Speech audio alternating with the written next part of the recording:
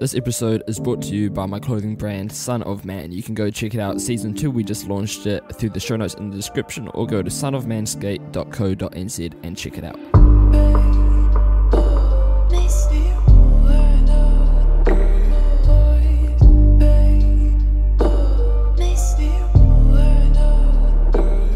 Hey, what is going on, everybody, and welcome back to the first official episode of the Son of Man podcast. And in today's episode, I basically want to get started with just saying what my goals are for this clothing brand, and essentially sort of break down some of the business, like behind the scenes stuff. Like, this isn't the goal of like I want to eliminate homelessness from New Zealand, which is one of them, and that's like one I'll promote, and that's like one of those big goals.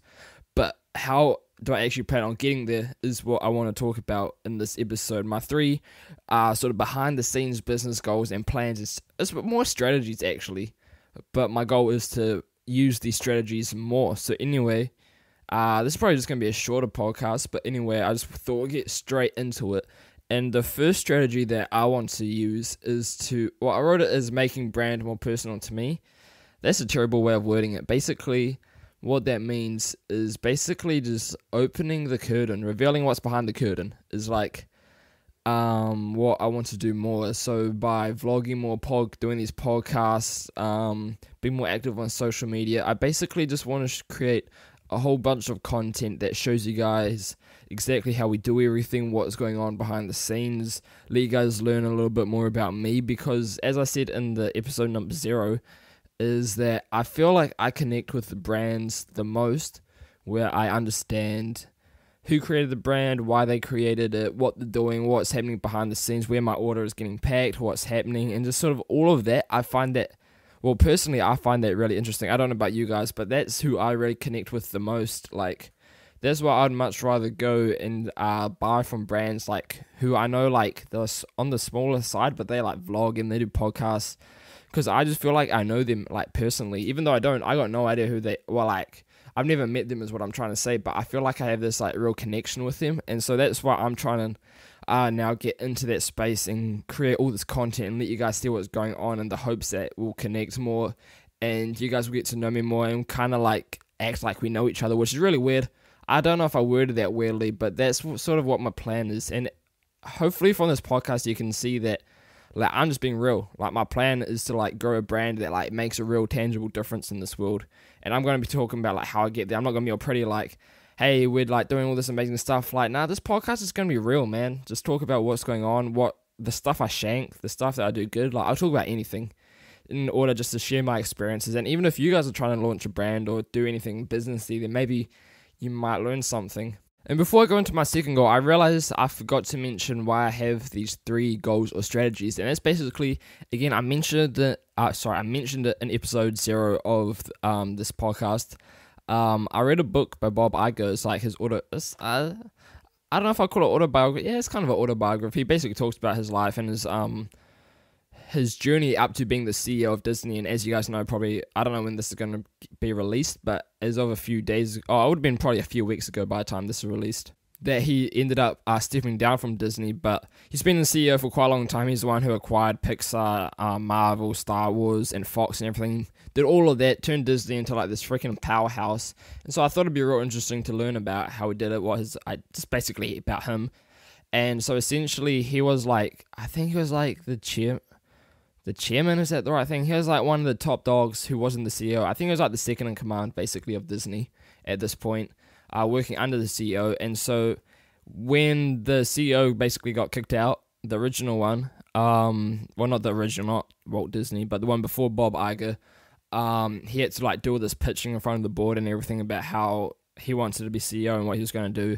So he came up with like this huge list of like strategies, and like he didn't want to focus on the past because there had been like some, not controversy, but Disney Animation was just kind of shanking it a little bit, and they were doing bad. And when Disney Animation does bad, like that flows on to all the other things like their consumer products and their parks, because if the movies suck, then like everything else sort of like takes a hit. So he didn't want to focus on the past, he wanted to focus on the future, and he had like this massive list on how he was going to do that. But he talked to someone, he's like, nah man, like you got to just choose 3 things. You don't need to decide today, but you just got to pick 3 things that you think are going to be the most important and just prioritize those 3 things. So that's why I came up with, I didn't come up, but that's why I decided to come up with 3 strategies on how I'm going to take my personal brand to the next level and make it successful, hopefully, in the future. So anyway, my second strategy for Son of Man, I called it in Evernote, which is like my note-taking software, flood the local New Zealand market, which basically go all in on New Zealand. And that doesn't mean we're not shipping to other countries, we're still shipping worldwide. But the problem I realized was I've only got a limited budget for advertising. And so we're not like at a Nike or Google level where if we want to like advertise, we just go worldwide, bang out like this massive campaign. We just simply don't have the budget for that, obviously. So I originally started off advertising to like the big 5 countries that everyone does on Facebook, which is the United Kingdom, United States, Canada, Australia, and New Zealand. But then I realized there's so much more advantages and it's going to be so much easier to sell in New Zealand. 1, because I understand the culture, but 2, because the consumers don't need to pay for shipping. Oh, well, at least if they do, it's like real cheap. It's like a few dollars.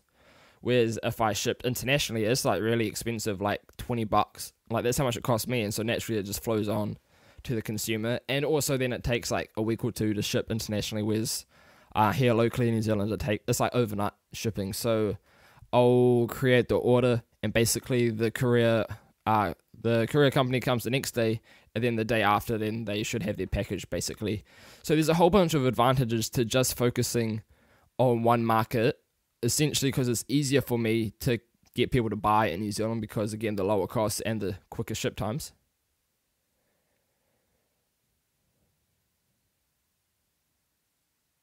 And it's also easier just for me to focus on one, like, demographic, if that's the right word, just on one community. If I can, like, for example, if I could build a brand and get people to buy my products in, like, a small community or just in a city, and then all of a sudden people start, like, seeing them around, then that creates word of mouth so much quicker compared to if I sell a few shirts in New Zealand, a few in Australia, a few in the US, and it just gets stretched out. Where if I like sell all of them in like this tight-knit community, like real locally, then it starts to get moved around a bit more and sales can grow that way. And then somewhere in the future, we can go more into international markets. And eventually what I would like to do is like create warehouses in different countries. So for example, if you're in the United States, then the shirts will be shipping from within the United States, and so everything will ship like locally, and it'll be cheaper and it'll be less shipping times. But that's like long term. That's not going to be happening anytime soon.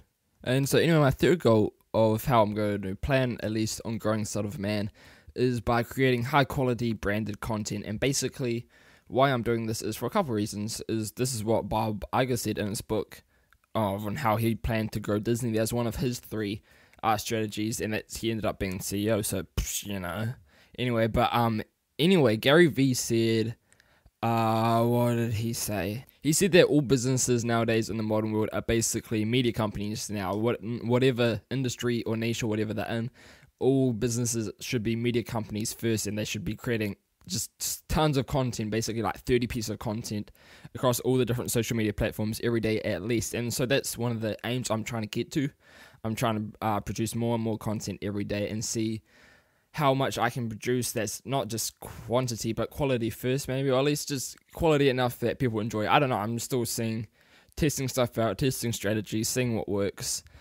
He also said that attention is the new currency of the internet. So how much attention you can get from people, not like attention seeking, that's not what I'm meaning, but how much you can hold someone's attention and like work with them and network with them and give value to someone. All that is super important to growing a business nowadays in the new social media world and age and everything.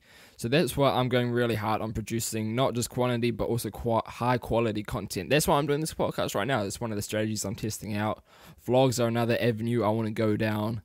Blogging is kind of boring for me. It's not really what I'm looking at, but just social media, podcasting, vlogging, that's sort of like the route I'm thinking of going. So anyway, guys, these have been my 3 strategies and plans on how I'm going to grow my social media company. As I said in the old podcast, I'm really trying to get on the new and noteworthy pages of all the different podcasting platforms. So if you could help me out, that would be an amazing one. Just by listening to this podcast, that's amazing. Also subscribing, you might as well. It'll come up in your feed whenever I release a new podcast, so you might as well do that. But another few things you can do is leave a 5-star review. That would be amazing. That's probably one of the biggest things And I think that's it. Just leave a review and subscribe. And while you're at it, chuck a cheeky screenshot of this podcast on your story and we'll share it. But anyway, guys, thank you so much for listening to episode number 1. We're going to be diving deep into some other stuff I'm passionate about, books I've been reading, more business stuff, more personal stuff. We're going to be doing all sorts of stuff in the next few episodes. So make sure to subscribe if you haven't already. And I'll see you guys in the next one. Peace out.